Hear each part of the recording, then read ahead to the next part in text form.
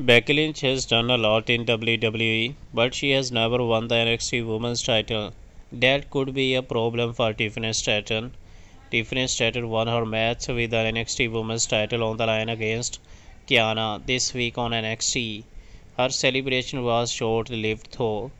Becky Lynch showed up on the screen during Tiffany Stratton's celebration.